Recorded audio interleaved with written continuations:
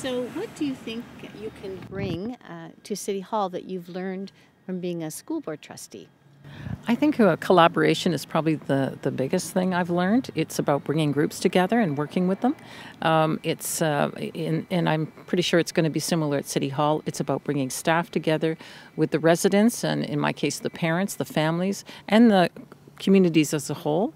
We're able to bring them all together to make decisions and see what we can do. So there's solutions to be found. It's not.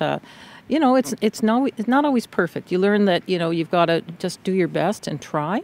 Never make promises of things that you're not sure of what the outcome will be. But in the end, we found some really good solutions, and I was very pleased at how it went. What would you like to see changed at City Hall? Well, I think communications is a big issue, but also just in terms of overall service to the community, there's work to be done.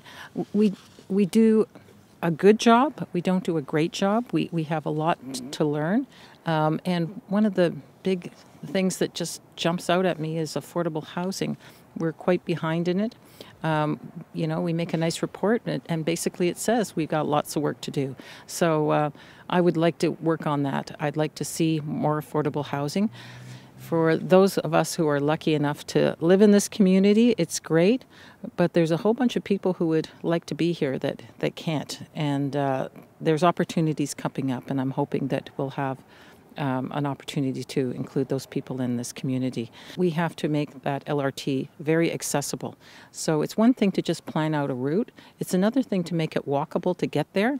I've heard a lot of concerns about that where, it's, a great spot. Like right now we've got the transitway. People can't get to it very easily, especially in the winter.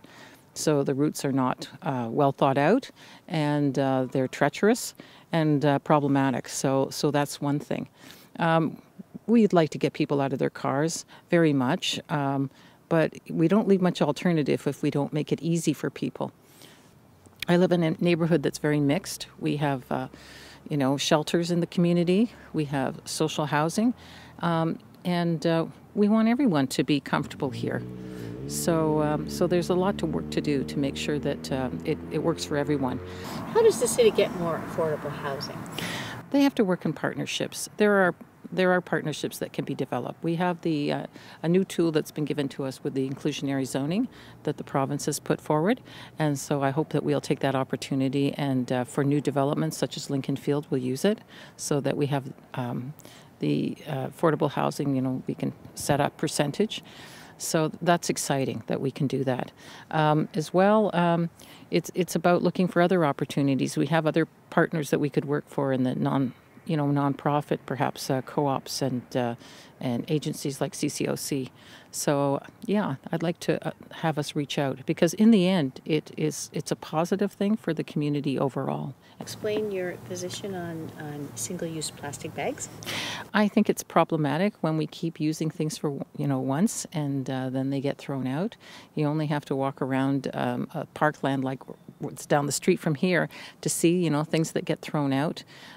So it is something that is difficult to change, because people get used to a certain thing. Other communities have achieved that. Montreal's been the latest one. And so we have an opportunity to work towards that. I remember when we first started to bring our own bags to grocery stores. It took a while, and people finally got into the habit. So that was a good start. So if we can move away from that completely, that would be very positive. It saves us money too. In terms of, if there's less garbage, there's less dump space, and it's a positive thing overall.